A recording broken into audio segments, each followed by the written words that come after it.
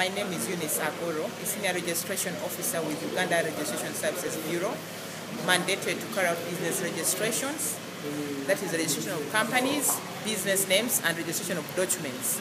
For example, like powers of attorney.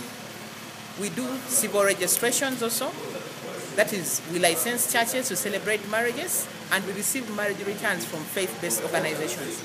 We also register intellectual property rights, that is trademarks, copyrights, patents. We also handle insolvency matters. And today we're in Lira. The purpose why we're in Lira is on a sensitization drive on e-licensing and giving information on reforms under business registration.